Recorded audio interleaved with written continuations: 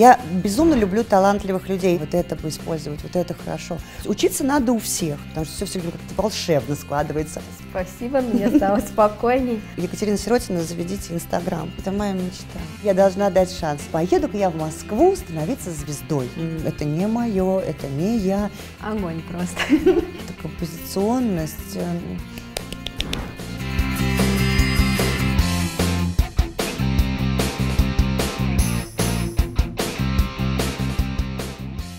Всем привет! Сегодня у нас в гостях Екатерина Сиротина, человек, который делает в гимнастике, точнее не делает, а придумывает в гимнастике, как сделать красиво. Екатерина, здравствуйте! Добрый вечер! Для людей из мира гимнастики вас все знают, вы известный человек, и ваше имя уже такой как бренд. Для людей, которые хотят познакомиться с гимнастикой, для мам юных спортсменок, подскажите, какие, может быть, 3 постановки посмотреть, чтобы познакомиться с вашим почерком и с вашим творчеством? Ой, какой интересный вопрос. И выбрать нужно всего 3 постановки, да? Мне кажется, для начала. Наверное, упражнение без предмета Полины Шматко. Это однозначно мой почерк. Был такой очень интересный у нас номер. Тоже девочка, она сейчас Настя Журкина, солистка, да, танцевального коллектива Тодос, да. Мы тоже делали очень интересное упражнение без предмета. И недавно, когда я была в Новосибирске, мне моя коллега Ирина Зюба говорит: а вот для меня это упражнение, это ты. Вот это вот тот знак качества какой-то, да, вот, который ассоциируется у меня вот с твоим стилем. Ну, наверное, все-таки нельзя, говоря о моих постановках, не говорить о номерах массовых, потому что я считаю, что это все-таки основное, что удается, что получается, и что я люблю очень делать. А здесь, вот в этом формате, мы можем рассмотреть фестиваль художественной гимнастики Алины Кабаевой. Ну, пусть это будет номер «Смуглянка». Но «Смуглянка», он, мне кажется, или, например, зародился раньше еще, чем фестиваль Алины, если я не ошибаюсь. Нет, он с фестиваля, тогда мы его уже дублировали, да, по-моему, на гала-концерте чемпионата мира, если я не ошибаюсь. Да, это точно так.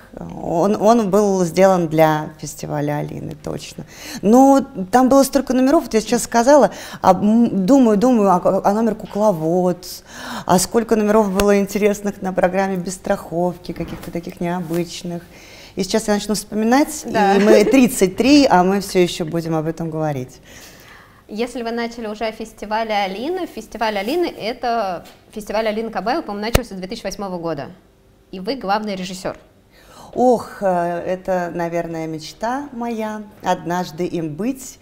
Я все-таки постановщик, потому что всегда с нами работают очень профессиональные, интересные режиссеры со своим почерком. И, наверное, в своих номерах я, конечно, режиссер, потому что я всегда с идеей от начала до конца. То есть, если что-то мне видится, то это скорее, вот знаешь, от первой секунды и вот до финала. И, как правило, мне не запрещают, и все получается именно так, как я задумала, и как-то это не редактируется.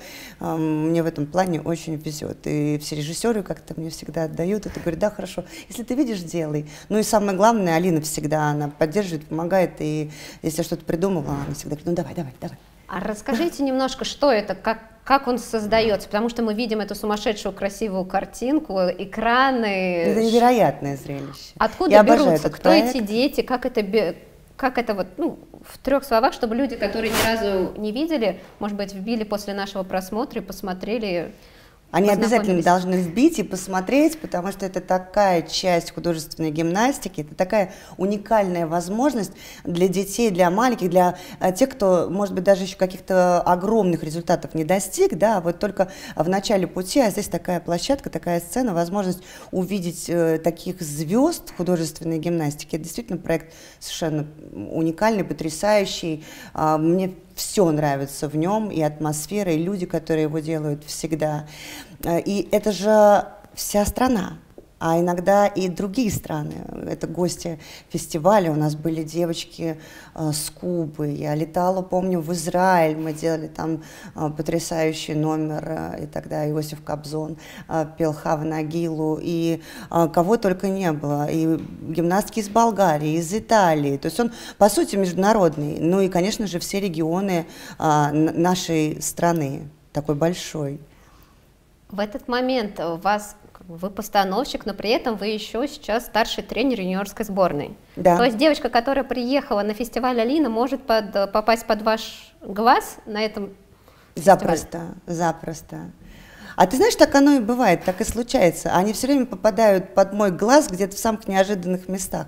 Вот если, например, взять и сопоставить, вот я сейчас регулярно провожу контрольные тренировки для детей вот возрастов, вот сейчас вот буквально утром, сегодня, да, 10 и 11 год, там, до этого у нас был 9 и 8 год, те, кто принимали участие во всероссийских соревнованиях юные гимнасты, тоже, да, те, из кого формируется наша юниорская сборная команда.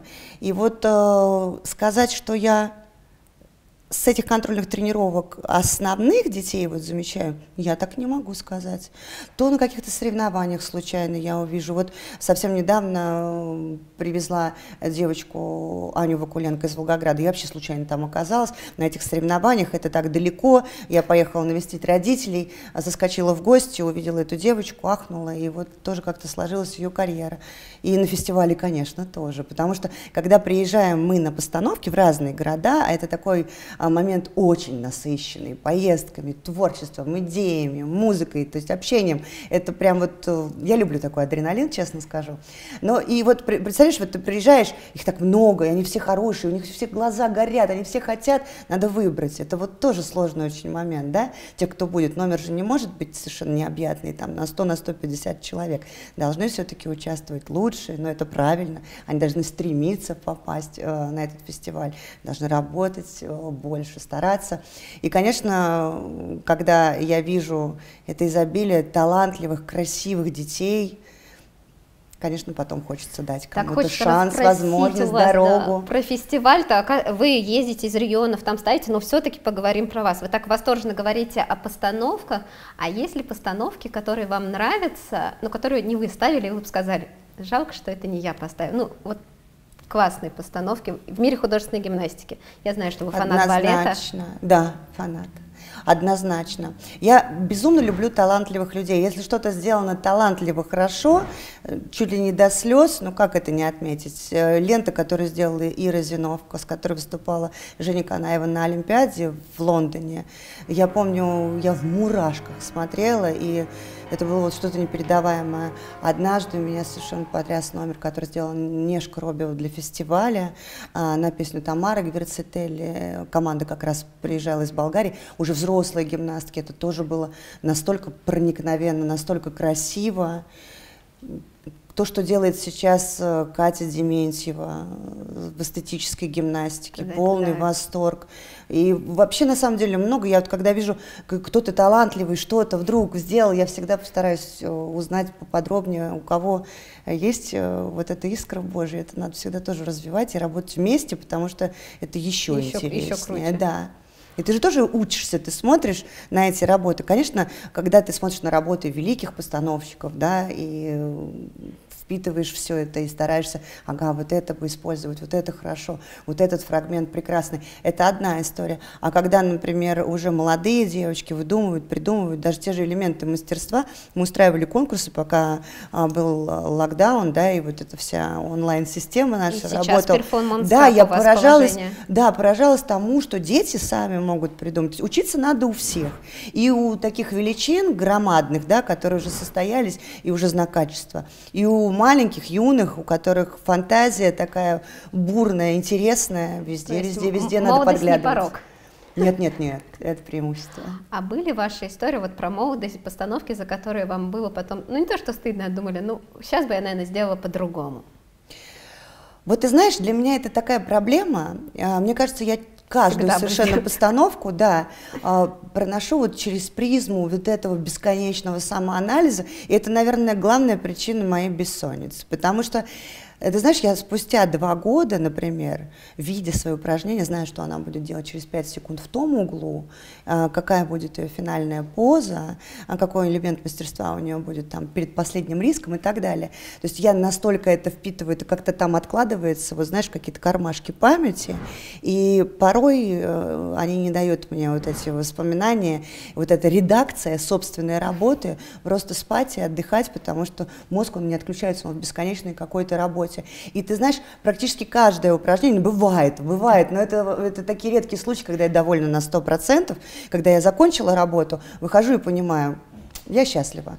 Я сделала максимум, лучше просто невозможно. Максимум я имею в виду вот своего, да? Да. Наверное, кто-то, может быть, скажет, да нет, я бы сделала лучше. И я даже могу согласиться, и пусть пробуют. Но вот по критерию, например, своего уровня, да, когда я понимаю, что я была в потоке, у меня все получалось, было интересно, музыка и я сочетаемся, гимнастка со мной, с моими мыслями, да, и с моим видением движения, вот этой лексики двигательной совпадает.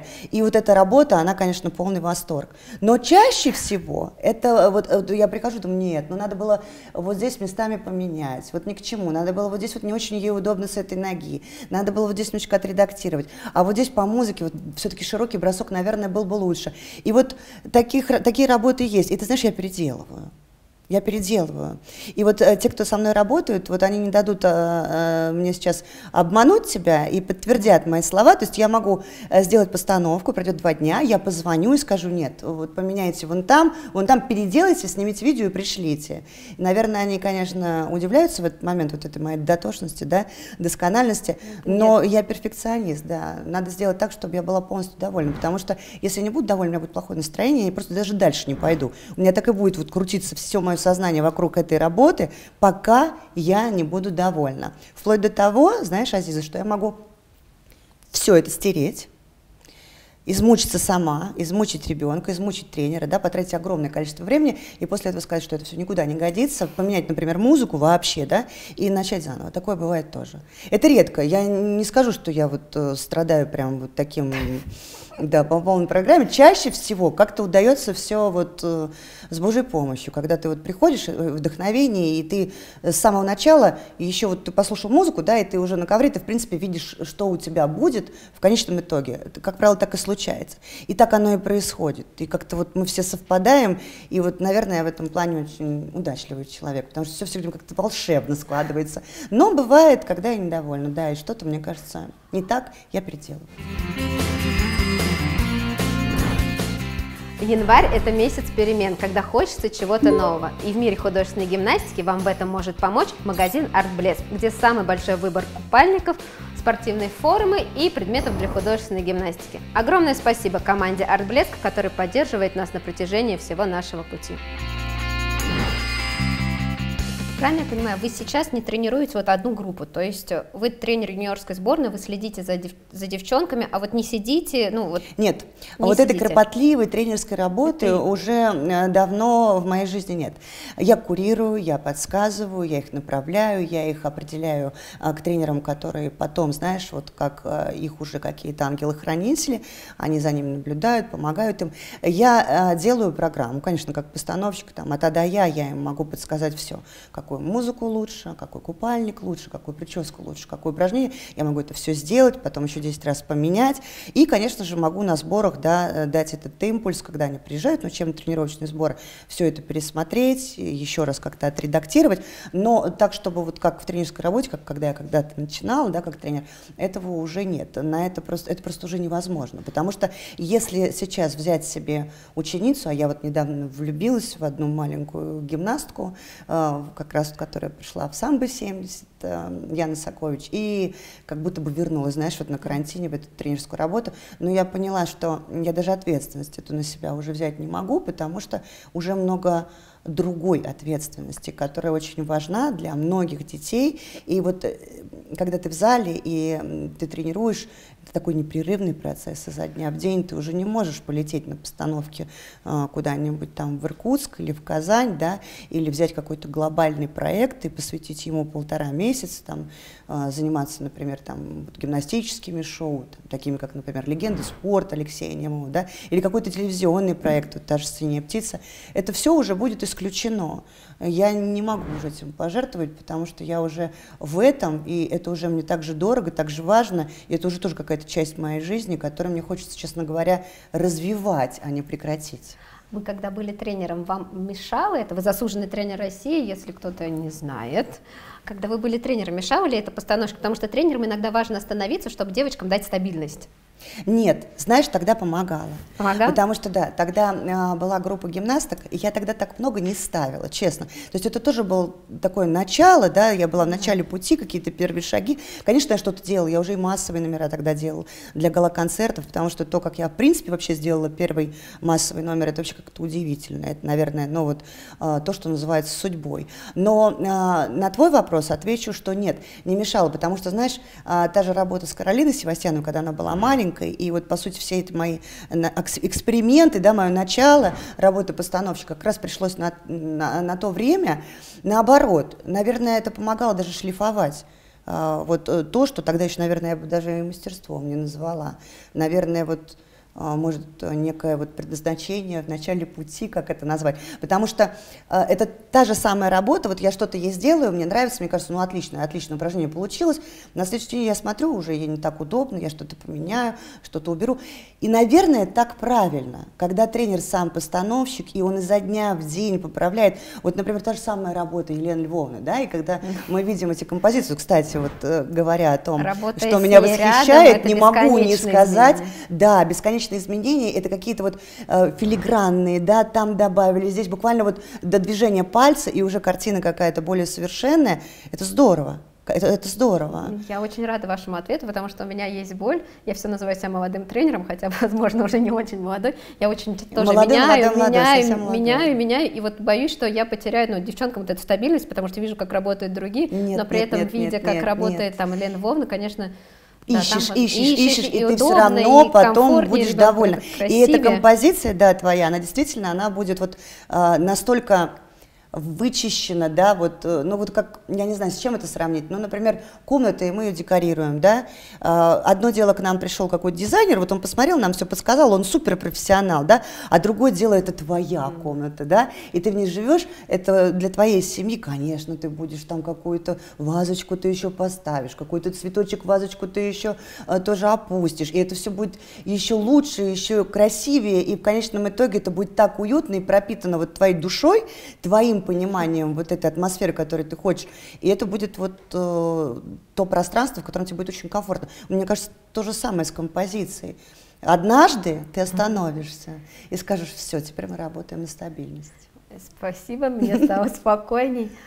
Возвращаясь вот так немножко к вашему тренерству, потому что я застала тот момент, я тогда была гимнасткой, и помню девчонок, с которыми с вами тренировались, это Каролина Севастьянова, Оля Паутова, Маргарита Аброськина. Я ими всеми так горжусь. Да, Рита Мамун, Настя Назаренко, то есть, знаете, такие имена, что девчонки добились. Оля Паутова, репортер Первого канала, Маргарита Аброськина, звезда телевидения, закончила ЩУКу. То есть, как вот наше творческое, да, вот это все пригодилось. Но вот это тоже, мне кажется, совершенно одна из серий вот этого длинного фильма под названием «Судьба». Вот как они оказались все в одном месте, да, и мы друг с другом. То есть несколько олимпийских чемпионов и звезды. Да. Театра, да, и телевидения. А ведь на самом деле до того, как я вернулась в тренерскую профессию, у меня же был достаточно длительный период, когда я сама работала на телевидении. И я так с той же Олей... редактором были глянцевого журнала. Было, да. И я делилась, и журналистику очень люблю, и до сих пор мне все это очень нравится. И знаешь, я вот, правда, как ни странно, почему-то далека от соцсетей, и вот вчера дебютировала в Инстаграм, что для меня удивительно, да, потому что недавно после шоу Алексея Немова вышел такой хэштег «Екатерина Сиротина, заведите Инстаграм». То есть люди, видимо, уже измучились искать меня там. Но вот соцсети пока для меня новая история, я пока не понимаю, как там плавать, но точно совершенно научусь. Но все, что связано с журналистикой, творческими профессиями, актерское мастерство, театр, это все вот где-то рядом, да, рядом да около. Мы же этим всем жили, я Ольге это все рассказывала всегда. Наши тренировки — это всегда еще и какой-то, знаешь, вот момент творчества. Что-то мы постоянно придумали. Вот основное закончится, нагрузка, и у нас начинается вот этот поток всегда завидовала, сознания. какие у вас показательные были. Мы всегда же делали их, пауки, мы всегда их делали, пауки, да. пауки. Настя Назаренко была пауком недавно, да, мы вспоминали, она тоже в соцсетях нашла этот ролик, удивительно, но тоже же вживалась в этот образ. Я это было так Розенбауна начала интересно. слушать после вас вальс-бастон. Вальс-бастон, да, на ковре из желтых листьев, а ножницы, это как раз Рита Аброськина делала. И вот недавно, когда мы разговаривали, эти показательные номера, это, наверное, вот то самое, да, с чего и начинается это ощущение, да, вот этой вот профессии, что ты еще и артистка. Это гимнастка, да, это техника, безусловно, это огромная физическая нагрузка, тоже факт, но ты же еще и перформанс устраиваешь для зрителей, ты же должна донести что-то, ты же о чем-то это танцуешь, исполняешь, это очень важно. Я всегда девочкам это говорила и говорю сейчас. И знаешь, сегодня на контрольной тренировке это была вот одна из таких немного грустных тем, потому что правила изменились, и все, конечно же, стараются как можно больше заработать, да, десятых баллов, вставляют мастерства, вставляют риски дорогие, и это, конечно, сейчас проблема, потому что композиция очень пострадала, потому что порой они стоят, особенно те, которые юные, у которых еще нет такой амплитуды, этого мастерства, они стоят на одном месте и делают, и делают, и делают. Это бесконечное мастерство, какой-то переворот вперед, переворот назад. Это некрасиво. И порой это настолько не соответствует выбранной музыке, и их костюм, их прическа, это все какое-то, как будто, знаешь, с другой гимнастки откуда-то взяли, вот случайно она что-то забыла, кто-то ее выручил, она нарядилась в это, и вот мы видим, например, композицию на музыку Рахманинова в «Восточном купальнике», и с широкой улыбкой на лице. Что это? Почему? О чем? Я сегодня призвала и тренеров, и девочек сохранить это, потому что художественная гимнастика – это театр в том числе. Этот образ очень важно, чтобы был, чтобы они изначально его понимали и чувствовали, о чем они исполняют эту композицию, что они ей хотят сказать. Потому что невозможно на красивую лиричную музыку, да, как-то там истерично и очень быстро выполнять акробатические и цирковые элементы. Это нехорошо. И также очень плохо смотрится, когда берут юным нашим дарованием очень взрослую музыку, да. Обожаю эту тему, поднимаю у себя в сторис в Инстаграме. Да, какой-нибудь, тренерские я не знаю, проблемы драматичные такие. Прям да, вот. что-то, да, и мы раз, и мы можем проследить и даже где-то предугадать, о чем болит душа тренера. Какой-нибудь мюзикл «Нотр-Дам-де-Пари», «Эсмеральда» многострадальная, и вот она, 9-летняя, он нам пытается, да, эту историю, да, и этот выбор, и эту трагедию донести. Конечно, это все не получается, и это иной раз выглядит настолько нелепо, это грустно. Я против этого. Я за вкус, я за эстетику, я за то, чтобы все совпадало. Вот это все, знаешь, какие-то звенья, вот этой цепочки, да, мы хотим красивое украшение, мы же не повесим сюда какой-нибудь, я не знаю, шуруп, да, какой-нибудь из авторемонта, сюда же какую-нибудь жемчужину, бантик, иголочку, и вот этот бардак, и потом мы в результате увидим, скажем, ну, нет, некрасиво, я такой носить не буду. Да, обязательно корону. Все это увенчать, весь этот кошмар.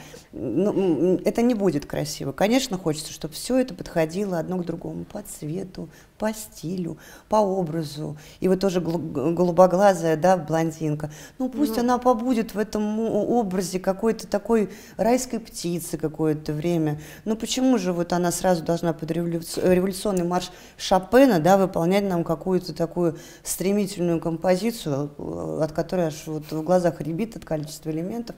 Может быть, не стоит жадничать и стараться сейчас как можно дороже все сделать. Может быть, имеет смысл идти, не торопясь, к своей цели, шаг за шагом. Мне кажется, это будет лучше. Вы затронули такую тему, правила, мы их не имеем возможности поменять, так что можем только в них, как говорится, вариться и делать из них максимум. Да, но мы хотим все. Да. И мне кажется, наше желание, однажды оно там во Вселенной суммируется, да, этими потоками. Как постановщик, вы работали несколько олимпийских сезонов, точнее, работаете. В каких правилах вам было бы максимально комфортно работать? Ты знаешь, я вот какая-то flexible, наверное, я подстраиваюсь, разумеется, и я стараюсь все равно свое сохранить. И пусть, ты знаешь, даже это будет какой-нибудь там звук, и вот я как-то пальцами вот так сделаю, например, в начале композиции, пошуршу, и этот звук будет в композиции, да, присутствовать в фонограмме, и все это совпадет, и все равно оно будет, эта композиция о чем-то, несмотря на то, что там будет тоже очень много мастерства, и упражнение в конечном итоге получится дорогим, но постановщик обязан вот, понимать любые правила, да, но когда больше пространства, воздуха, да, для того, чтобы показать Были такие грацию, правила, в которых пластику. было чуть комфортней? Или уже... Знаешь, нам все время что-то не нравится, то в одних, то в других, и мы всегда надеемся, что однажды они изменятся так, что мы будем полностью довольны, но, наверное, полностью мы довольны будем только тогда, когда мы ставим композиции вот для фестиваля, для шоу, показательный номер, или вот, например, будет у нас однажды балет. Ну вот, пожалуйста, придумывай все, что ты хочешь. Все-таки спорт есть спорт, он нас обязывает считаться вот, кажется, с тем, что важно. Да, все-таки это соревнование, это действительно тот момент, который необходим. Мы здесь не в танцевальном, да, таком кружке, все-таки, да, у нас олимпийский вид спорта, это должно быть сложно, это должно быть не для всех, поэтому оставим эти решения, да, на суд профессионалов. Я уверена, что все это будет улучшаться, модернизироваться в лучшую сторону, потому что гимнастика развивается, и как ни крути-то, она становится все более сложной, все более интересной.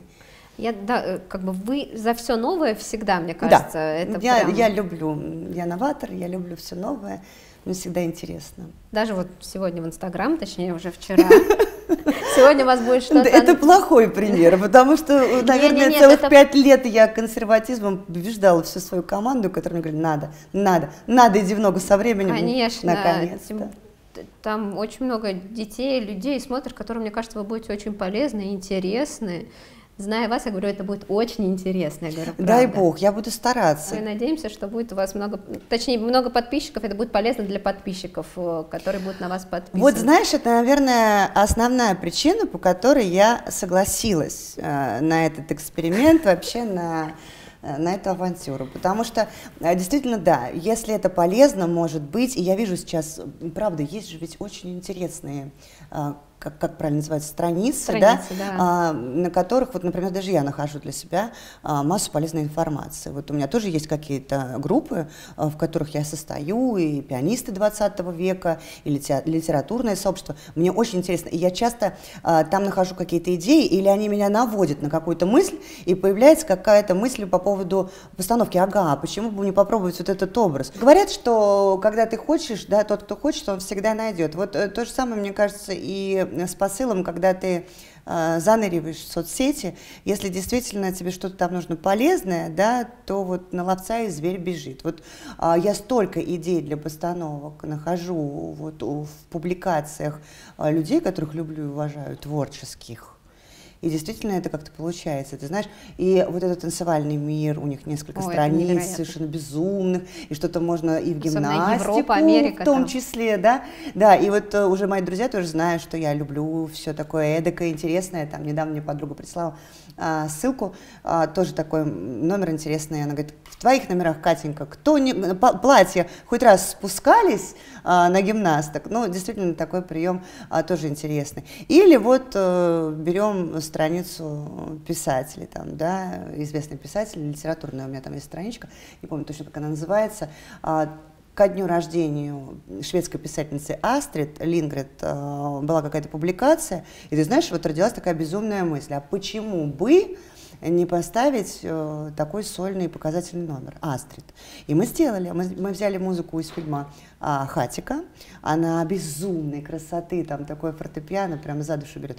Взяли черную ленту, как чернила, и во время композиции писали эти рассказы. Ну, не Пеппи длинный чулок, да, что-то другое, но вот сам факт, я вспомнила фильм, автобиографический фильм, когда вот тот момент такой, когда она только переехала, вот этот ее чемодан, и вот эти ее постоянные разъезды, когда она посещала своего ребенка маленького, вокзалы, и мы добавили в фонограмму звук поезда, да, и как-то это все так удачно соединили с вот этой музыкой фортепиано. фортепиано божественное из фильма «Хатико», и получился очень душевный номер, прям душевный. Но, к сожалению, в этом году турнир Performance Cup будет несколько в другом формате. Потому что все-таки я думала, мы его проведем, конечно. То есть он будет, традиция не нарушится, но несколько в другом формате. Не получится. Да. Расскажите, вот именно Performance Cup турнир, это очень крутой турнир, и, к сожалению, в России таких турниров сейчас очень мало. Но, к счастью, есть у нас. Да, расскажите немножко для зрителей, которые не знают, я потому что знаю. Это конкурс показательных номеров, да. Это как раз-таки та моя идея, которая успешно реализовалась, потому что это уже я даже сейчас боюсь обмануть, 15-й он должен был быть или 16-й в этом году. Он очень давно идет. То есть это вот как раз с тех времен, когда были золотые листья, когда был вальс-бастон. Мы же тогда, по сути, это и начали. Это был Performance Cup. Это еще не был Performance Cup, это были золотые листья, но вот они потом как-то так эволюционировали, да, в этот турнир. То есть я решила делать его отдельно. Ну, может быть, я немножечко преувеличила, может быть, наверное, 12-й, 13-й он по счету. Это очень здорово.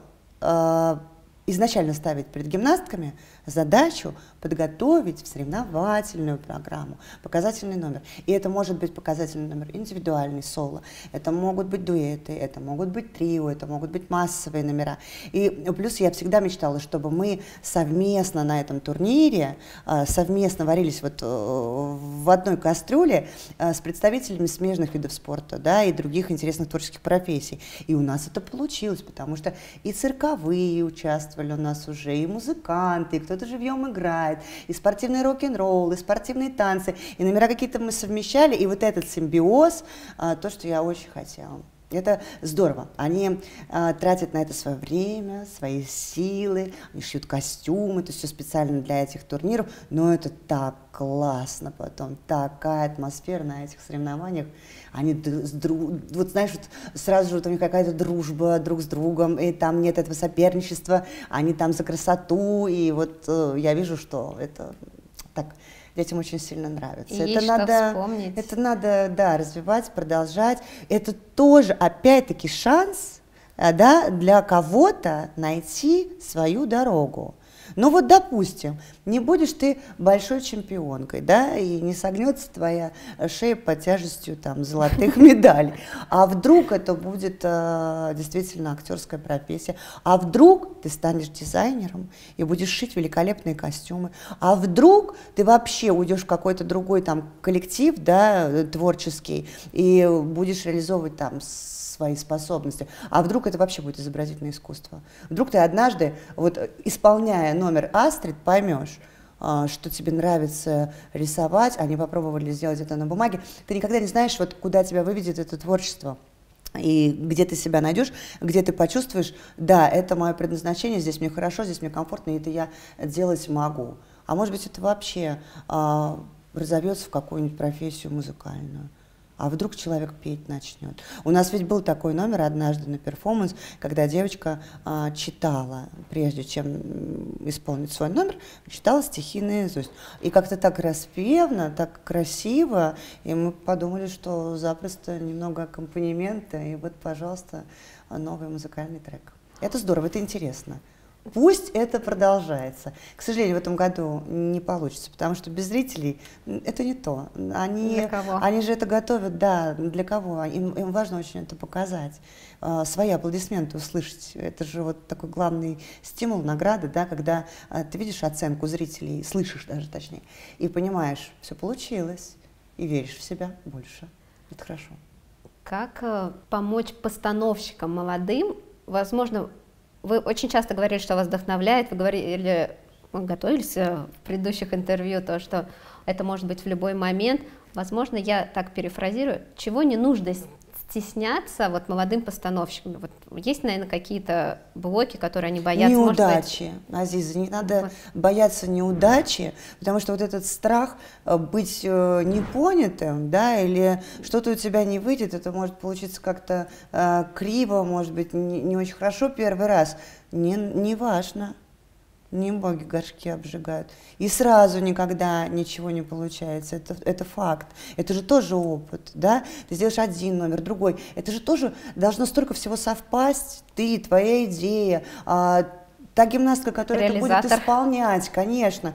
Все должно вот как-то тоже найти друг друга, и должно получиться вот это единое целое. Поэтому, если переживать и заведомо думать, ой, а что обо мне подумают, вот чужого мнения, да, неудачи и вот оценки какой-то негативной со стороны других людей. Ведь это правда для вот юного дарования может быть такой роковой ситуацией, когда кто-то там из больших постановщиков скажет, фу, какая гадость, и человек просто будет бояться даже дальше пробовать еще раз. Надо хвалить, поощрять, пусть они рождаются, эти новые постановщики, пусть они пробуют себя, пусть они будут смешные и нелепые в начале. Главное, чтобы они были и чтобы они тоже развивались, потому что я смотрю тоже нашего брата немного. Немного. Не сказать, что такая очередь длинная, да, из постановщиков, которые говорят, ой, пустите меня, я хочу поставить. Да, это же тоже такая профессия, она очень, ну, конечно, и узкая, и в то же время специфическая. Тоже здесь должно много сложиться.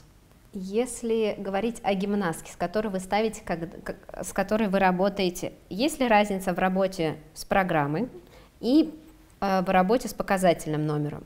И третий вопрос, и есть ли разница, когда гимнастка работает на телевизионном проекте?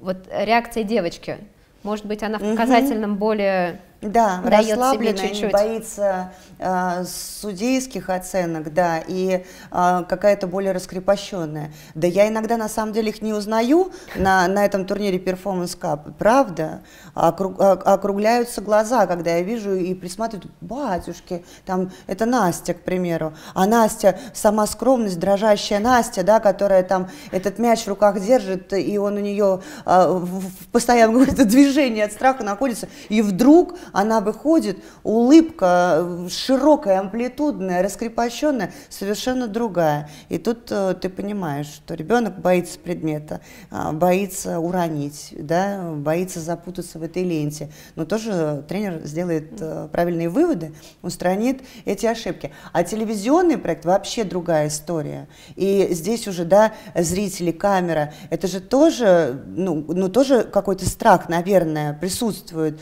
А для чего вы тратите свое время, например, участие в «Синей птице», для чего оно вам нужно?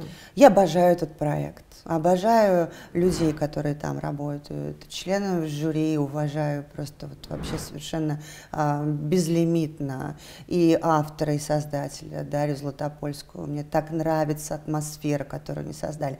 Мне так нравится вообще сам этот посыл сохранить культуру, прививать эту культуру, находить талантливых детей, давать им возможность, да, чтобы они развивались. Ведь сколько из этого проекта выходцев, которые потом идут уже по лестнице своей профессиональной настолько высоко, да, что мы уже аплодируя, вот буквально понимаем, что это наши звезды. Люблю этот проект, всегда соглашаюсь там работать, с огромным удовольствием это делаю, очень он мне нравится.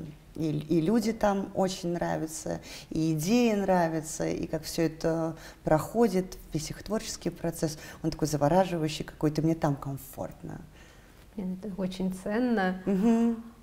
Если помочь, как вы, как постановщик, может быть, как человек, который вот даже не делает красоту, это для меня, мне кажется, тренер, который вот выгоняет, а вот который придумывает красоту, как мы можем помочь художественной гимнастике стать такой же популярной, как сейчас фигурное катание? Это моя мечта. Это же... Вот ты знаешь, ведь это вот сейчас мы говорим с тобой, а ты понимаешь, что мы уже как раз все шаги, которые вот к этой мечте ведут, я же их осуществляю так упорно, и этот турнир Performance Cup. И все эти гала-концерты, ведь это в фигурном катании, я у них подсмотрела, позавидовала, и мне показалось, что это действительно в гимнастике ну, тоже необходимо, нам это тоже необходимо, потому что ты видишь, как вот даже на соревновательной программе, вот, когда у них идут какие-то там у них важные... обязательно на третий день показательные. Зрители, они, трибуны полные, но когда у них показательные номера, там же творится полное безумие на трибунах, зрители просто в неистовом каком-то восторге, там такие аплодисменты, там такие эмоции, это такой кайф, но это же здорово, и герои этого спорта, они становятся легендами, очень популярными людьми, и не только вот в мире фигурного катания, да, их знает весь мир. И очень хочется, чтобы так же было в художественной гимнастике, потому что мы достойны этого. Наши гимнастки, красавицы, одаренные, умницы, трудоголики, совершенно уникальные, лучшие в мире. Разве не они мировые звезды? Разве они не могут срывать вот такие же громкие аплодисменты и иметь столько же фанатов? И вот тоже задавать моду, правда? Я также задавалась этим вопросом. Я последние 2 года стала фанатом фигурного катания. И, конечно, все на наш вид спорта. Думаю, как они развиваются, насколько это все. И то, что у них каждое соревнование заканчивается показательными номерами. И это норма такая, которая... Это здорово. Это так круто, правда. Видишь, меня судьба как-то привела. Вот сейчас прям вот практически к ним, фигурное катание. Потому что, во-первых, моя ученица Оля Паутова, которую мы сегодня вспоминали, да, она приняла участие в проекте «Ледниковый период». Да, вроде бы, и тоже я там старалась внести какую-то свою лепту, старалась ей музыки отправить побольше, чтобы у нее был какой-то выбор, потому что проект очень люблю, и мне безумно нравится, я с огромным уважением отношусь к Илье Вербуху, он как постановщик тоже какой-то для меня вот кумир, и его работы мне очень нравятся, мне как-то очень близко то, как он чувствует, как он это преподносит, это всегда история, это всегда интересно, и это все всегда с таким вкусом безупречным. И вот сейчас, в конце декабря, 25 числа, будет шоу Олимпийских чемпионов как раз-таки в Дворце гимнастики Ирины Александровны Винер-Усмановой, где будет лед и пламя, художественная гимнастика и фигурное катание. Но разве это не здорово? То есть мы вот этими вроде бы параллельными дорогами, да, но все равно же мы пересекаемся как-то. И вот я уверена, что это пересечение, вот эта гармония, это будет очень красиво. Вообще не сомневаюсь. Это будет очень красиво. Как я, не зная такую историю, подбила от фигурного катания. А потому что она совершенно новая, да, она вот только, а я удивилась. Вот сначала все началось с проекта «Без страховки», когда одним из моих учеников был Алексей Ягудин. Ну, тоже я обожала его. И когда я его увидела в зале, я тоже поняла, что, вот, знаешь, что как Thanks God. Это так было здорово. И работать с ним, с его... Он же харизматичный, он творческий, он безумно артистичный, да. И вот как всегда говорит Татьяна Анатольевна, Леша может все, но это правда. Он и с лентой мог, и с предметами мужской ритмической гимнастики у нас там все получилось. И это было так здорово. Мы даже воспроизвели вот мои любимые композиции «Зима» и «Человек в железной маске», но у нас получилось, мы делали все-таки зиму, и даже ленту мы брали, и это было так интересно, и вот как, так или иначе, да, и вот опять сейчас новый проект, мы встречаемся на одной площадке, и опять будет Алексей Ягудин, и будут звезды художественной гимнастики, я уверена, что это будет очень интересно. Я надеюсь, наша команда художественной гимнастики соберется, и когда-нибудь мы станем, может быть, даже чуть популярнее, потому что мне хочется, чтобы наши юниорки тоже были на обложках модных журналов. Да, да, звездами и кумирами, да, для вот миллионов маленьких девочек, которые любят гимнастику, да, вот чтобы они действительно вот гордо, это есть, конечно, это есть, но масштаб хочется увеличить всего этого. Потому что на обложке «Гламура» или где команда Туберидзе была Татлер, на обложке Татлера, когда я там... Ну это же и наша обложка тоже, мы же должны... Это правда так. Или вот смотри, вот тоже в этом проекте Юля Барсукова будет и на ковре, и на льду. Пожалуйста. Видишь, и мы и так можем, и сяк можем, и еще по-другому, и в воздухе мы тоже можем. На самом деле это здорово, я с тобой согласна полностью. Я очень хочу, чтобы гимнастика была такой популярной. Вернемся к вашему такому... Наверное, это миссией можно назвать все-таки тренер, старший тренер юниорской сборной. Очень ответственная задача. Да, это правда очень ответственно. И какую я вы очень благодарна Ирине Александровне за такую высокую степень доверия, потому что это действительно очень важная задача, это селекция, особенно когда это дети, и когда очень важно, да, не обрезать крылья, и увидеть, и нет права на ошибку, потому что и предназначение, и талант, и особенности, это все нужно почувствовать, и я очень благодарна ей за то, что она доверила эту задачу мне, стараюсь ее делать, но вот максимально максимально ответственно, полагаюсь на интуицию все равно, но и 10 раз проверяю. Вот не рублю с плеча, потому что когда вижу, например, что ну, не хватает таланта, но все равно дам еще 1-2 шанса, еще раз посмотрю девочку, а вдруг я где-то ошиблась. Да, вот мы сейчас с тобой за кулисами, пока камеры не включились, говорили про твою ученицу. Стройная, чудесная, да, они так быстро перерастают в этом возрасте, можно не увидеть. А через полгода мы смотрим, а у нас из гадкого утенка появляется лебедь. Ну, нет, поэтому я должна дать шанс. И через полгода, и через год, ну и вот если я уже, например, себе 3 раза, да, вот через 3 сита, процедить через 3 сита. И после этого, если я пойму, нет, значит нет. Хорошо. Идем дальше, другой дорогой, ищем какие-то другие пути. Расскажите вот про контрольные тренировки, потому что особенно нас очень много смотрят регионы. Что это, для чего? И как вот вы основную цель, правильно я понимаю, соединить тренера там, Новогорска, может быть, Москвы, кого-то из крепких, и не пропустить, не вот пропустить, как раз не пропустить, вот этот, потому что очень часто так бывает, и, видимо, большое количество детей, и все достойны, и у каждого тренера есть свои приоритеты, да, и кто-то может просто не попасть. Ну, сейчас такие правила, что одна ошибка, например, даже в элементе тело или предмет, он такой капризный, он может улететь, в нем можно запутаться, что-то может форс-мажорное произойти, и эта ошибка может быть роковой, и как раз вот этих вот баллов не хватит на то, чтобы по спортивному принципу попасть в состав команды, и ты уже не приедешь на эти соревнования, а ведь это всего 2 года. Да, юные гимнастки, всего 2 года. Ты не приедешь, тебя не увидят, а потом вот, может быть, даже вот этот момент этой неудачи, да, как-то и тебя, ну, обесточит, что ли, да, я имею в виду сейчас от лица девочки говорю, не будет такого энтузиазма, не будет столько сил, вот. Я хочу этого избежать, и на контрольных тренировках мы все это видим. Плюс, опять-таки, мы заранее, до того, как эти соревнования, да, произойдут, мы уже понимаем, кому и чем можно помочь. Ведь бывают же еще и не только девочки, да, юные дарования. Раз открылась школа художественной гимнастики в городе, где не было никогда, и молодой тренер, и неопытный тренер. Она может быть очень талантливая, очень перспективная, но у нее еще тех знаний просто нет. А приезжая в Новогорск, общаясь с этими тренерами, имею возможность подойти к ним, показать своего ребенка, спросить, взять у них бесценные советы и потом реализовать это в своей работе, когда они возвращаются в свои города.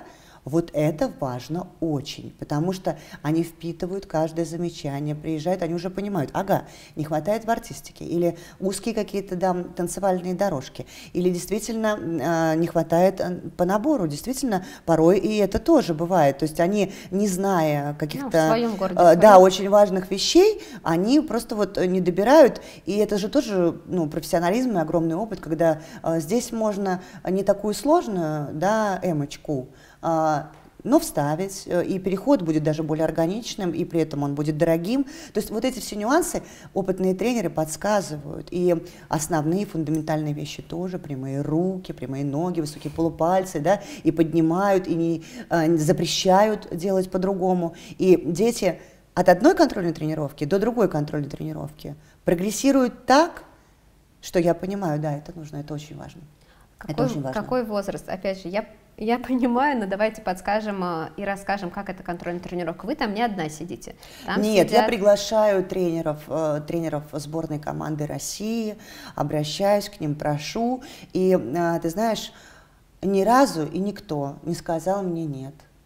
Они тоже понимают, что это очень важно, и они все идут навстречу, и они в своем безумном графике находят время, приходят, смотрят детей, и ты знаешь, иногда в этот момент происходит вот эта любовь с первого взгляда. Происходит это волшебство? Она происходит, да, когда вдруг тренер видит и понимает, это моя гимнастка, все, я влюбилась, она мне нравится. Опять-таки, может не получиться. Соединяйте сердца. Да, соединяем их, и они потом встречаются, и потом начинается уже их непосредственная вот эта вот совместная работа.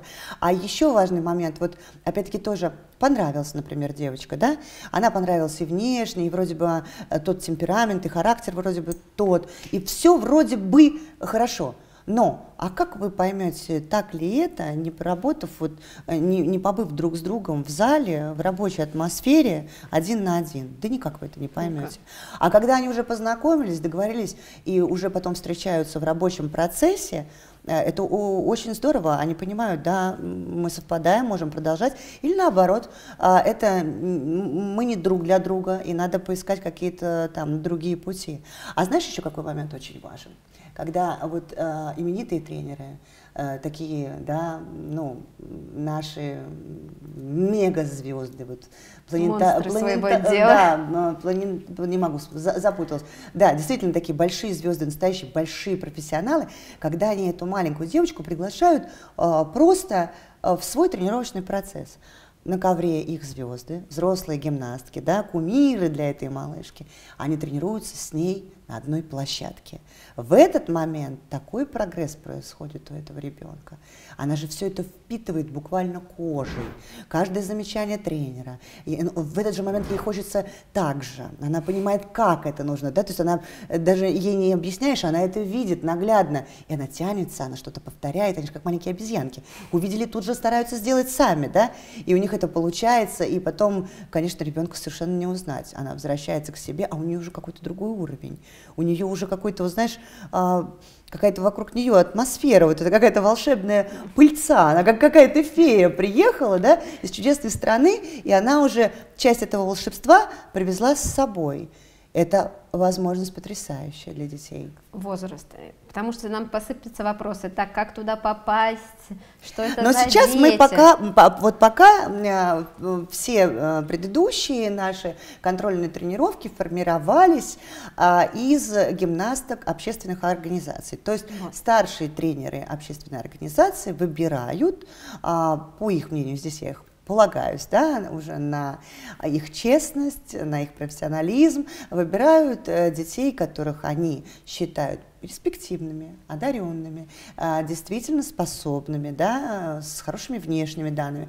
Пусть пока даже я всегда делаю акцент на том, что даже если сегодня еще ее уровень профессиональный, спортивный, может быть, не соответствует топу, да, всероссийских соревнований, может быть, она еще пока не претендует на пьедестал, но в ней есть что-то, и тренер уже это рассмотрел, пожалуйста, привезите.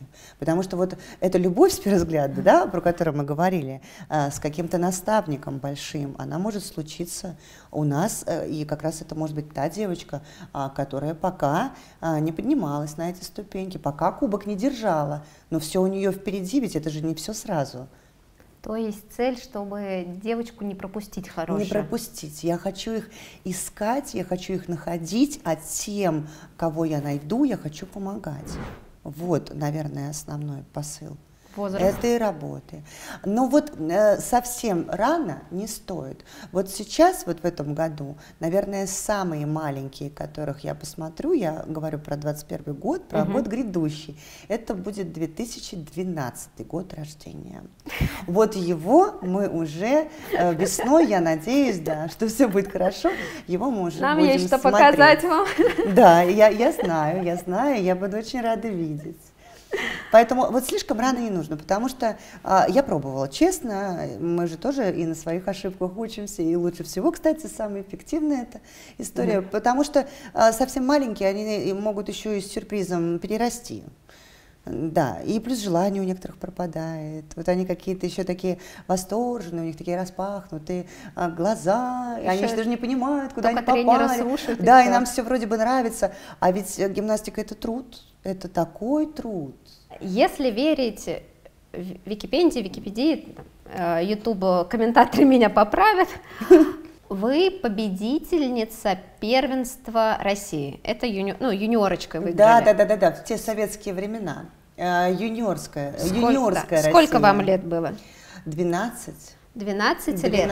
11-12. Я сейчас вот прям так точно-приточно-то не скажу.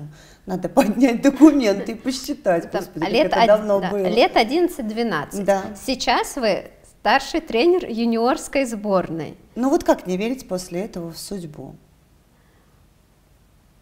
Но вы потом после победы, первенства России, для меня, мне кажется, это соревнование Казалось выиграть... бы, старт, да? Да, выиграть сложнее всего. Вот если меня сейчас честно скажут, какой старт в России выиграть сложнее всего, я скажу первенство России.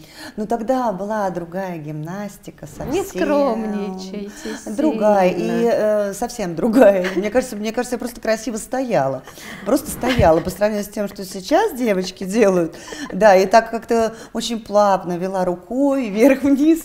Ну, действительно, я тренировалась у большого профессионала, потому что, ну, в принципе, Александр Владимирович Лавров – это такое имя, это история, это большой-большой-большой тренер в художественной гимнастике. Я не могла показывать плохих результатов, но это действительно, это не скромность, это правда так, гимнастика была совершенно другой. Но, казалось бы, амбиции были. Выиграть первенство России. Был, да, такой, Фактура. который мог довести до самых, да, высоких вершин. Но не получилось, ты представляешь, не получилось. Причем какая-то была просто мистика, то есть какие-то болезни одна за другой, какие-то непонятные травмы, мелкие, но они друг за другом. Самые вредные. Ну и самое, конечно, было удивительное, это когда мы опоздали на самолет и не оказались на чемпионате Европы или даже мира. Был какой-то такой очень важный старт, и я просто туда не попала. А потом, когда уже появилась идея попасть в команду группового упражнения, тогда все тренировались у Марины Фатеевой в Волгограде, и основная сборная там тренировалась, и вот все мои подруги по команде, да, мы все пробовали себя, и очень хотели, буквально рвались в команду группового упражнения. Но к Марине Васильевне у меня тоже удивительным образом это не получилось. Даже, честно говоря, не могу понять, почему.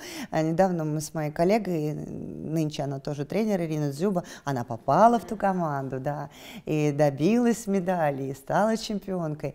И мы рассуждали на эту тему, и все-таки пришли к выводу, что как-то там наверху это все уже решено с самого начала, да. И, наверное, если вот тебе суждено протопать, да, гимнасткой эту дорогу, то уже, наверное, ты ее что ли пройдешь, и какой смысл ее идти второй раз, да. А тут ты с вот этими нереализованными амбициями, с ощущением, что ты что-то не доделал в этом спорте. Я вас отлично понимаю. Тебе нужно продолжать, да. Наверное, вот как-то это все очень органично друг с другом подружилось. Но в те времена, когда мне пришлось очень рано закончить заниматься гимнастикой, тогда же она не была такой даже молодой, да, то есть, пожалуйста, многие выступали долго и по программе мастеров спорта, да, и потом еще переходили в какие-то мы там танцевальные коллективы.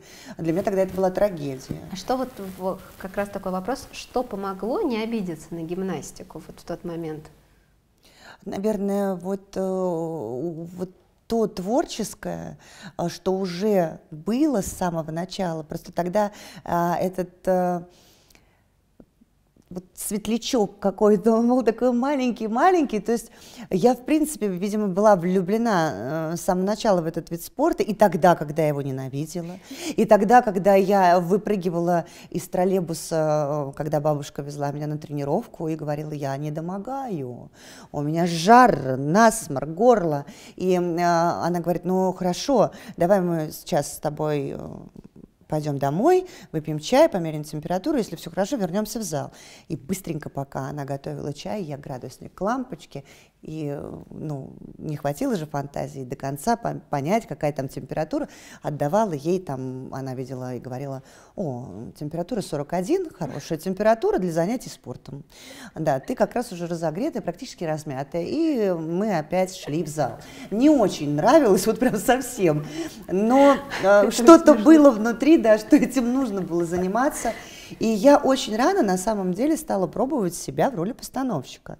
И Александр Владимирович, он мне доверял, даже такой маленькой, еще совсем не оперившейся в этом, вот буквально мои первые шаги, он доверял мне поставить упражнения подруги по команде. Я сама искала музыку. И, конечно же, это для меня всегда было очень интересно. Я старалась, и очень мне нравилось, когда он хвалил меня, потому что тогда для нас был эталон бегак, он ставил мне программу, да. И это было такое событие, когда он приезжал в Волгоград, мы так готовились, я так отрабатывала каждое его движение. Все-таки это школа, да, это тоже такой огромный был импульс. Мне посчастливилось на одном занятии быть, да, к этой профессии, видимо, вот он тоже зажег, и все это хотела сделать. Как-то вот не обиделась, хотя я на другие дороги уходила. Я и пробовала себя вот в телевидении, достаточно это было долго, то есть я попала, наверное, даже да, потому что я сначала в своем городе, в Волгограде, начала вести зарядку, потом мне показалось, что этого мало, я стала делать какие-то небольшие сюжеты для нашей там утренней программы. Телеканал «Боец» и журнал восточных единоборств «Додзё» объявляет конкурс «Мисс Будо». А потом я стала ее ведущей, и вообще я влюбилась в эту профессию, то есть какое-то время я была полностью посвящена телевидению, и более того, я тогда решила, что все, спорт закончился, и поеду-ка я в Москву становиться звездой, как Татьяна Веденеева, которую я обожала, она была кумиром моим, и она была как раз из Волгограда, вроде бы как тоже, да, такая дорога, да, осветила она мне ее, и я поехала. И я очень хотела на Первый канал, мне почему-то казалось, что я должна из «Доброе утро, Волгоград» перейти вот так плавно в «Доброе утро, Россия».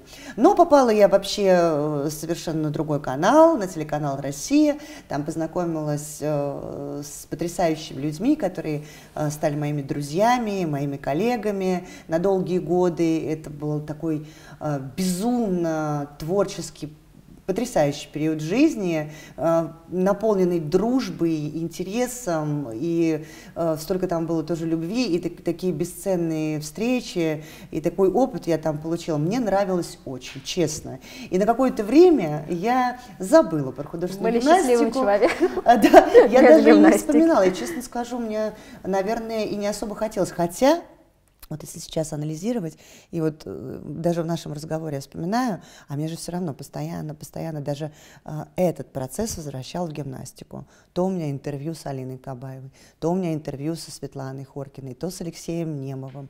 Все мы тогда еще какие-то, да, одного возраста, у всех карьера начинается, но мне так нравилось, что она у меня вот немного какое-то другое взяла направление. Да, мне очень нравилось этим заниматься, я много читала, много изучала и старалась, знаешь, сама монтировать, сама озвучивать, сама искать вот сюжеты. И такие у меня коллеги были потрясающие, все охотно учили этому.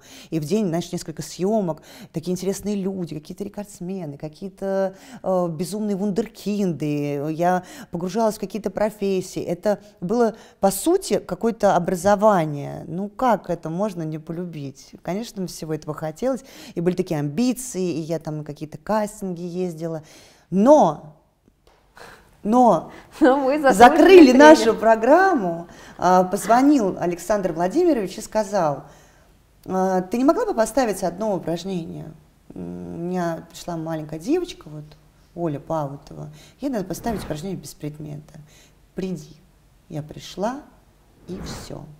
Я начала тренировать Олю, потом пришла Каролина, потом пришли и Рита, и Настя, и собрались группы. Вы меня сейчас приятно удивили. Я думала, вернулась в спорт.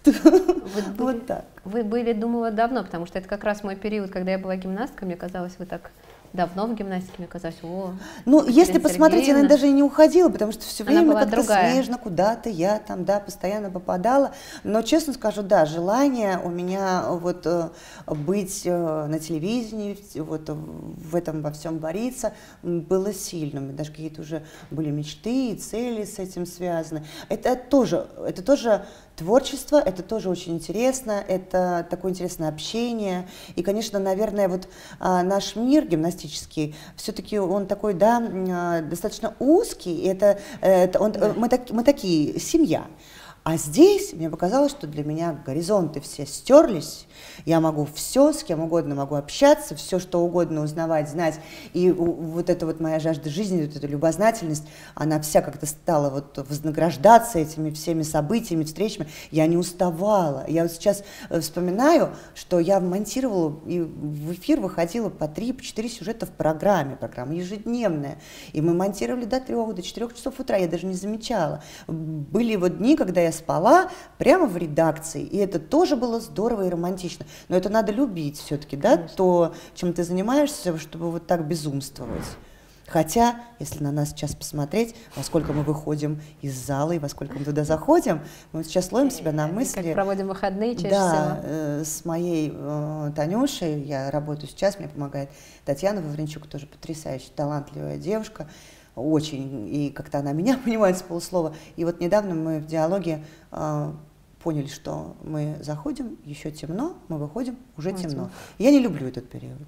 Без света невозможно. Особенно зимой это, конечно. Но, да, но почему-то, когда мы заходим в зал и включаем этот искусственный свет, мы забываем о том, что есть какая-то жизнь вне. Да? Мы полностью глубоко в этом творческом процессе.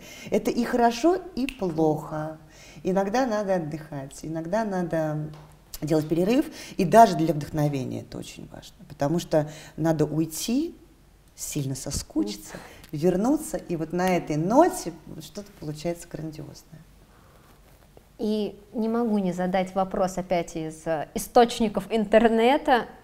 Сколько у вас образований и почему так много? Как... Это еще немного. И ты знаешь, а кто сказал, по-моему, Генрих Форд, что ты никогда не постареешь, если ты будешь учиться, но если ты перестанешь учиться, ну, там, например, я не помню дословно, в 18 лет ты станешь стариком уже в 18 лет. Это правда так, мне нравится, мне очень интересно новое. Но с образованиями как-то так получилось. Знаешь, это, наверное, гордыня, это амбиции, потому что я поступала в юридический институт изначально и должна была пойти по профессии моего папы, по стопам моего папы, потому что я закончила школу хорошо, там у меня было всего 2 четверки, я была отличница, и как-то вот мне казалось, что поступить в институт физкультуры, и, может, даже не мне, и родителям, что это как-то, ну, недостаточно, что ли. Ну, есть такое небольшое да. отношение. Но когда я приехала, это был Краснодарский университет, юридический институт, я приехала, сдала туда экзамены, начала учиться, я поняла, что мне невероятно скучно, что я засыпаю на этих лекциях, это не мое, это не я это не хочу, и, в общем-то, я рискнула разочаровать обожаемого мною папу, моего кумира, и я вернулась и поступила, вот как тогда нелицеприятно отзывались о нашем вузе, да, березки, да, говорят, поступают, выходят дубы или что-то в этом духе, или наоборот, даже не хочу вспоминать эту поговорку, вернулась туда, но попала в замечательную группу к Светлане Вишняковой, а она безумно творческая, и у нас тут же сложился какой-то танцевальный коллектив, мы начали тут же танцевать везде, где только можно, и радовали остальные кафедры своим этим неуемным творчеством, постоянно была то каким-то жуком, то какая-то я лебедь, то какая-то я суперледи в шляпе, и что-то нас это все так закрутило, завертело, учиться было интересно. Но потом на 3-м курсе появилось телевидение, и я поняла, что нет, все-таки спорта недостаточно, нужна журналистика. Отсюда получилась диссертация, то есть я стала изначально, собственно, я вообще хотела поступить еще на спортивную журналистику, но вышло так, что все-таки и тема-то получилась, телевизионные уроки гимнастики. То есть вот эта зарядка, она как-то... Да, она переросла в научную работу, потом случилась диссертация, защищала я уже ее в Смоленске, а потом я поняла, что я могу много творческого, все замечательно, а как организовать весь этот процесс? Тоже вроде бы недостаток знаний. Появился институт менеджмента и организация. Это уже было заочно, но все равно какие-то знания удалось. Да, удалось получить. Но хореография, вот здесь, знаешь, я не хочу сейчас вот показаться такой наглой чрезмерно, но правда, это обучение, оно было вот скорее для галочки, наверное, да, и необходимостью, потому что тоже был какой-то период, когда сказали, что обязательно быть хореографом, чтобы, да, им работать, все должно быть это образование. Но, конечно, я его получила очень легко и непринужденно, потому что я считаю, что лучшее обучение – это практика. А когда ты ежедневно этим занимаешься, все как-то у тебя понимается быстрее, глубже, лучше, да? Потому что ты уже понимаешь, и каким должен быть свет, для чего? И что такое композиция, и что такое сценография. И даже вот если ты выучишь там какую-то тему и придешь и сдашь ее педагогу, в общем-то, от этого более профессиональным каким-то персонажем ты не станешь. Ну, ты просто имеешь документ, имеешь сертификат. Ну вот мне говорят, что я очень люблю эти сертификаты, у нас завешено все имя, уже да, надо мной смеются, говорят, ты не хочешь еще какой-нибудь один, ха-ха, а я хочу. Я очень хочу знаний новых, я хочу режиссуру. Вот здесь, наверное, есть моменты, которые мне хотелось бы узнать, да, и получить от больших профессионалов, потому что все-таки вот этот процесс создания большого шоу, то есть я уже бралась за эти проекты, у меня есть такой опыт, но мне кажется, что не лишним совсем будет, когда я буду лучше понимать этот процесс, потому что связать воедино уже, да, все эти номера, каким бы там ни был, да, балет и шоу, все-таки когда ты понимаешь, как это преподнести, какие-то нюансы сценографии, да, световых каких-то решений, вообще вот этих глубинных и глобальных, это важно. Вот мне интересно, я думаю, что это будет мой следующий шаг. Огонь просто. Екатерина, от наших партнеров компании Gym Sport дарим вам подарок, и он для вас может быть необычный, но я уверена, что пригодится, может быть, какой-то из ваших гимнасток. Это домашний ковер для тренировок. Это потрясающе. То есть для онлайн-тренировок это идеальная история. Идеально, а еще это идеальная история для того, чтобы я, наконец, в свою жизнь на постоянной основе включила вот упражнения утренние, зарядка, которая была на телевидении. Огромное спасибо. Это вообще какой-то ковер с самолета практически, и я на нем полечу в свою мечту заниматься самостоятельно, а то все вокруг меня занимаются. А теперь буду и я. Специально для наших зрителей промокод «Разговоры о гимнастике», который вам даст скидку 10% на любой размер ковра. От маленького тренировочного, домашнего до целой площадки. Здорово. Крутые, молодцы. Правда, прикольно. Вообще молодцы, честно. То есть это и помост можно сделать. Это у них помост, у них все можно заказать. Вот. Да, и у них реально хорошая цена. У них такой же ковер, как Пасторелли по качеству. Они шьются на одном заводе. Это короткие, местами веселые вопросы, которые мы бы хотели от вас услышать. Ответ может быть какой угодно. Короткий, длинный, как... Если мы все-таки прививаем хорошее, красивое, правильное, такое ценное, тогда какой балет просто необходимо увидеть каждому? Я знаю, что вам будет сложно, наверное, выбрать один. Да, я вот задумалась. Ну, деткам, наверное, все-таки нужно верить в сказку, в чудеса. Как же Кармен, 8 лет. Как-то щелкунчик, все это в белом, потрясающе. Ну, ты знаешь, я сейчас опять как понабросаю, а я и мюзиклы люблю. А я считаю, что и мюзиклы надо очень детям смотреть, потому что там тоже такой симбиоз всего, и танец, и вокал, и актерское мастерство. Надо больше смотреть, вот такой мой ответ. Это тоже какое-то вот такое образование, причем самообразование. Это легко можно делать дома, и выходные, и вот пусть как раз вот наши замечательные мамочки, они энергию свою направят вот в это, да, пусть подбирают хорошие, качественные такие, да, шоу, продукты, балеты для своих детей и прям показывают, пусть они насыщаются. А если бы вам предложили бы роль ведущей, телеведущей, что бы за шоу это было? Во-первых, я бы очень удивилась, что, значит, бы получилось, что у меня замкнутый круг, да, я все-таки где-то... Недавно такое предложение даже поступило, о вундеркиндах должна была быть передача, и она вроде бы как бы в процессе, и может быть даже так и случится. Мне интересно работать с детьми. интересно работать с детьми именно вот с позиции, знаешь, не как какой-то вот большой учитель, а больше, наверное, друг, да, какой-то компаньон. И когда дети такие открытые, раскрепощенные, делятся с тобой как с другом, это классно. Какая разница, в каком это будет формате, да? Телевизионный проект это будет, или это будет наша гимнастическая какая-то интересная, да, история. А вот почему бы, например, тебе не взять и не расширить этот проект и не сделать у него такую дочернюю вот такую вот историю, когда здесь на моем месте будет сидеть маленькая гимнастка и рассуждать. Анастасия, пишем. Да, это же тоже интересно. Вот они же тоже такие необыкновенные. Послушать порой. Яне Сакович записали профайл на синюю птицу. Я понятия не имела, что она хочет побывать в космосе и ощутить невесомость. Когда я слушала это уже сидя в зале, да, я начала по-другому понимать этого ребенка. Я вдруг удивилась, насколько она умница, как она чувствует, какая у нее душа такая зрелая.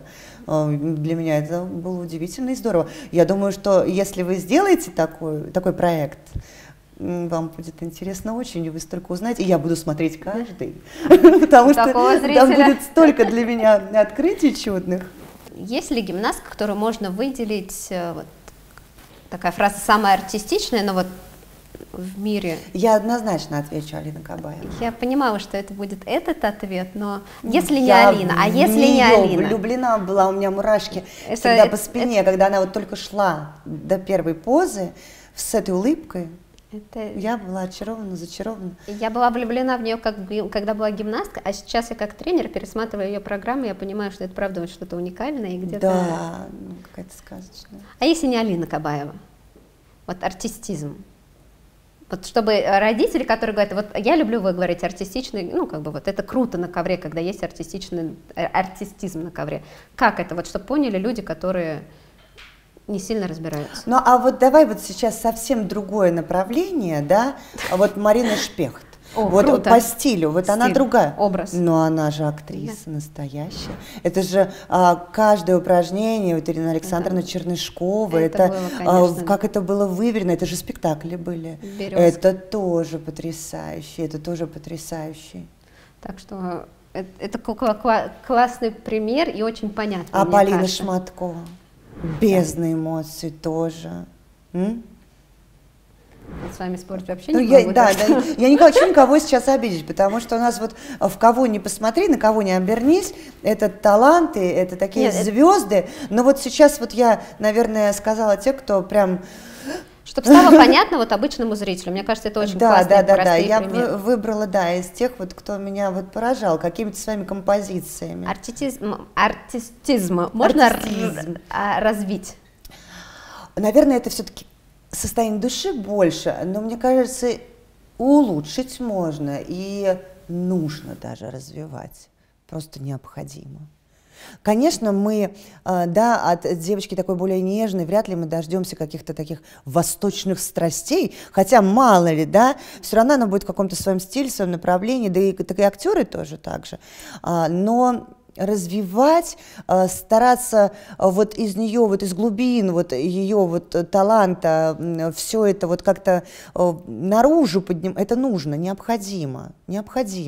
Хорошо, когда тренеры над этим работают, хорошо, когда тренеры ставят перед собой такую задачу. Есть любимчик постановка? Эйфман, это, наверное, я сейчас все-таки скажу, это балет Анна Каренина. Но это, наверное, по степени потрясения, я вот сейчас скажу, хотя, господи, какие я во время вот нашей изоляции посмотрела балеты с участием Николая Максимовича Скоридзе, там просто книга из всего того, что он сделал на таком уровне, и там такие постановки, но вот когда я смотрела, сидя, вот это было в Санкт-Петербурге, спектакль закончился, а я не могла встать, потому что я по-настоящему плакала очень искренне от восторга. Это то, что невозможно сыграть, да, и это, наверное, вот как индикатор вот того, что у постановщика получилось. То есть он сумел так затронуть такие струны души, что вот, ну, правда, я была под таким впечатлением. А потом я также купила себе билеты на каждый его балет, когда они приехали в Москву, и ходила одна, и кто-то иногда составлял мне компанию, но я не расстраивалась, когда никто не составлял, и сидела одна, и смотрела, и некоторые балеты по несколько раз. Я считаю, что он гений, и я под таким впечатлением после каждого его творения, что это высший пилотаж. Поэтому назовем коротко, да, ответ на этот вопрос. Эйфман. За какой гимнасткой стоит следить в 2021 году не из сборной России? Не из сборной России. У меня их будет около 30. Давайте самые неожиданные. Конечно, такие как Горнасько, Савас, которые сейчас на Европе творили Европу, мне кажется. Ты имеешь в виду не из наших юниоров? Нет. А ты говоришь о сборной мира. О сборной мира, за кем стоит следить. Но не из сборной России. Я затрудняюсь. Хорошо, давайте откроем новые имена. За какой гимнасткой юниорской сборной России надо следить в 2021 году? Юниорок не так много знают. Мы же правильно, мы с вами занимаемся, немножко продюсируем. Ты говоришь, за кого следить, за кем нужно следить. А вот следить с какой целью? Ты имеешь в виду вот наслаждаться? Интересно, может, вау, может быть. Но длиной интересно. Это темп интересно. На любителя. Это очень интересно. Так быстро я даже не думала, что можно. Да? Ну да, новый уровень. Я очень люблю Катю Галкину и эту бесконечную женственность. Мне вообще очень нравится белорусская школа, их подход. И ты знаешь, вот эта композиционность, это всегда мне очень нравится. А композиции Соломея иногда меня просто вот аж нокаутировали и темпераментом, да, и тем, как это все преподнесено, но это тоже просто вот концерт.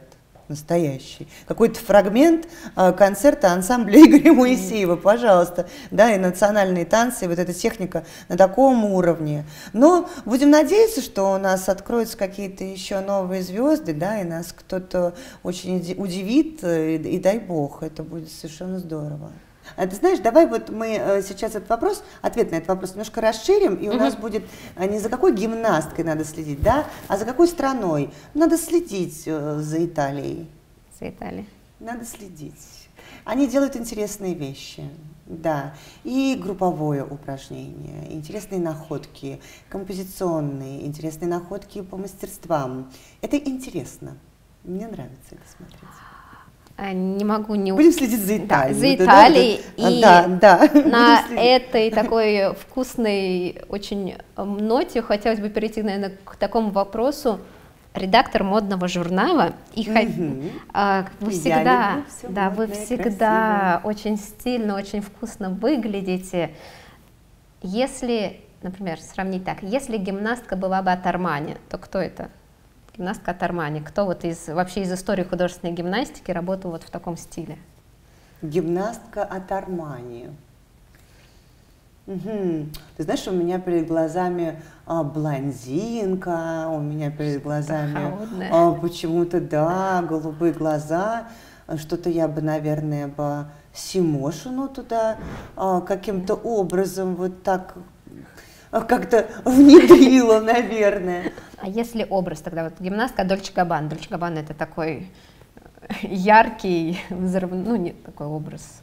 Если вот кто она такая гимнастка Дольче Габбана, вот если бы они им сказали бы, выберите себе гимнастку из всей эпохи гимнастики, кто бы это она была? Мне просто интересно даже самой. Ну, мне кажется, Дольче Габбана стали бы выбирать представителей мужской ритмической гимнастики для своего образа, и даже бы к нам не обратились. Но если сейчас... Не, на модели женщина у них есть. Давай подумаем, это, конечно, очень интересно. Что-то золотое должно будет присутствовать, конечно. А вот Гузенкова и вот эти вот глаза... Это в Армани мы отправляем. Да, мне кажется, это такое немножко наверное, аристократия я уже обложку, такая. Мне кажется, уже сделала, по-моему, даже я обложку. придумала Армани. А Дольче Габбана хочется каких-то таких восточных страстей, наверное, да? Что-то очень. Ну, давай отправим Лалу Крамаренко. О, кстати, это, Давай мне кажется, отправим. и если купальники... И это должно быть, да, интересно. И вот сейчас я уже представляю себе и прическа, и распущенные черные жгучие волосы, и вот такой взгляд, да, пусть. А вообще, на самом деле, welcome и Дольче, да, и Габбана, пусть они приезжают, смотрят и выбирают, потому есть из кого выбрать. Да, потому что если вот сейчас, к примеру, сделать нам такой какой-нибудь показ, порте, да, и собрать наших красавиц, мы не будем уступать модельным агентствам уж красотой и фигурой, и ногами, длинными, красивыми, стройными, и подачей, да, ведь у нас столько артистичных, и лиц интересных очень много, и разных, да, и блондинки, Наташа Булычева все-таки не зря пользуется популярностью. Ну, Булычева, вот она прямо модель. Подожди, Солдатова, это Дольче Габбана тоже. Тоже Дольче Габбана? Или тоже, или в Армани. Может быть, еще какой-то бренд, который вот как Солдатова, мне кажется, это... Или Эскада. Мне кажется, Эскада. Кстати, она была в костюме Эскада у нас на съемках. Ну, вот, кстати, вот если говорить такое о Саше, вот Бог таких красавиц лепит, я не знаю, не жалея времени и сил. Вот, пожалуйста, фигура и лицо — это что-то совершенно непостижимое. Она когда красивая такая, что от нее просто невозможно. Это очень высокая мода. Да, от нее невозможно просто оторвать глаз. Она очень красивая, просто невероятно красивая. А Катя Селезнева? Ну вот так, если лица, ну вот, пожалуйста, мы собрали, мне кажется, просто на 12 месяцев обложек, Татлер, причем вот не надо нам групповых снимков, мы их полностью реализуем, если у нас будет... Все обложки, причем всех стран мы можем... Каждая из наших красавиц будет, да, Дина, Арина, ну они же невозможно все красивые. Сейчас приехала Яна Кудрявцева, когда мы готовили шоу Алексея Немова, но это же тоже с ума сойти. Эти глаза, эта фигура, эти скулы, этот нос, Рита Мамун, они все какие-то необыкновенные. Гимнастки необыкновенно красивые, тренеры их необыкновенно красивые. У нас вот с этой точки зрения, я не знаю, какая-то вот страна красоты, мир красоты, пожалуйста. Пусть они едут к нам, модельеры, законодатели моды, и просят у нас модели. И мне кажется, мы с радостью будем идти им навстречу. И потому что, да, глядя, когда ты смотришь еще, мне кажется, на такое лицо, вот такой красавицы, да, и понимаешь, что это еще не просто вот человек позирует, а это трудяга, это суперпрофессионал, который состоялся в спорте, у которого воля железная, у которого сила, у которого координация. Но разве не это лицо? Вот лицо, которое, вот, на которое хочется смотреть. И вот, хочется, чтобы на него дети равнялись. Да, которое действительно вот своим взглядом указывает какой-то верный путь. Не получился у нас блиц коротким. Да, у нас получилась длинная беседа, причем о моде, и мы только что уже с тобой, по-моему, немножко переквалифицировались, мы какие-то уже агенты, да, и пиарщики. Нет, но мы за то, что гимнастику узнавали, гимнастику любили, потому что ее любить очень круто. Сейчас смотрю на тебя, а не ты ли модель Дольче Габбана, пожалуйста? Я. Да, мы все решили. Все-таки, когда ты говоришь про Дольче Габбана, у меня карие глаза, в моем восприятии типа, все-таки Моника жгучего, да, такого взгляда хочется, глубокого, умного. Да, ага, и вот какого-то такого, и забранные назад какие-то волосы, и такой вот взгляд, который вот прям вот просверлит. И очарует, и да, и поведется с собой. Да. Наш традиционный вопрос, обычно мы спрашиваем, что тренер говорит, ну вот такая какая-то фраза от тренера, а фраза от вас может быть гимнасткой перед выходом. Это очень сложный такой всегда момент для гимнастки, выход. Это вот что ей, может быть, она сейчас посмотрит и вспомнит перед выходом, вот когда она ей сейчас идти, выступать на площадку, где ее будут судить, где ей будет непросто, чтобы она вот вспомнила, и, может быть, ей станет чуть легче. Вот ты знаешь, мне кажется, что каждая гимнастка перед выходом на площадку должна вспомнить о любви. О любви к себе, потому что вот это Настолько важно себя любить в любом процессе, получать удовольствие от того, что ты делаешь, и о любви к тому, что она делает. Потому что без любви, вот ты знаешь, недавно я слушала интервью, Райан Гослинг сказал, что все в человеке от любви или от ее отсутствия. Вот абсолютно так. Наверное, надо думать о любви. Вот ты любишь выступать, жить, ты любишь эту художественную гимнастику, иди и покажи, как ты это любишь. Вот тогда не будет места страху. И тоже вот долгое время я думала об этой фразе Эрнеста Хемингуэя, когда он говорит, что все страхи от недостатка любви. Я вот не понимала, почему, как это, ну что это, почему от недостатка любви, какой любви, а потом поняла, это любовь к Всевышнему, да, вот это любовь к Вселенной, вообще вот к космосу, да, когда ты абсолютно любишь, ты абсолютно доверяешь. И вот никакому страху места нет, потому что если у тебя это абсолютное доверие, абсолютная любовь, страха нет. А когда ты недостаточно любишь, да, он как-то проникает в твое сознание, в твое сердце, и это уже вот эти блоки, это ограничения. Поэтому, да, согласна, это волнительный момент. Судьи оценивают.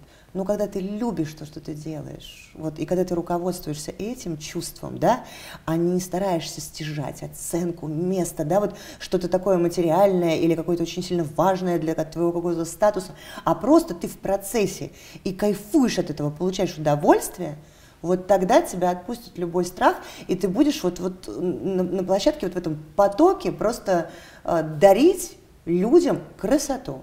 Вот это твое, наверное, призвание, задача. Смело. И традиционно наша гимнастика – это? Надо одно слово? Это как? Да, это блиц. Это что? Это гимнастика, это… Красота. И я знала, я могла поставить деньги, чтобы так ответить. Гимнастика – это красота. Но это красота. Это красота. По традиции пожелания, часто это бывает общие пожелания нашим зрителям, либо разделить по сектам, таким как тренерам, гимнасткам. Нет, оно у меня будет на самом деле общим пожелание. Да, я с огромным удовольствием пожелаю всем, и тем, кто любит гимнастику, и тем, кто занимается гимнастикой, для кого это профессия, и для кого это хобби, и вот вообще вот всем зрителям, да, все, кто смотрит вас, кто вас любит, я хочу пожелать любви. Все нужно делать всегда с любовью. Сердце должно откликаться на то, что вы делаете, на то, как вы живете каждый день. Побольше вам всем любви. Я, честно, мне очень жалко, что эти разговоры о гимнастике заканчиваются. Я сама себе завидую. Люблю себя называть молодым тренером. Мне кажется, для тренеров это такое счастье вас послушать и в какой-то момент понять, что ты на верном пути и делаешь все правильно, потому что очень часто много сомнений, и негде прийти, спросить иногда бывает. И мне кажется, вы нам дали возможность многим услышать и сказать, что, ребятки, вы на правильном пути, и огромное вам спасибо за эту возможность. Спасибо вам большое, что предложили, что пригласили. Никаких не должно быть сомнений, только любовь и с любовью, а то, что вы любите, то, что вы делаете, сомнений никаких. Потому что проекты у вас рождаются интересные, нужные, важные, так что продолжать и здесь, и в зале свой путь. Огромное спасибо, что поговорили с нами о гимнастике. Спасибо.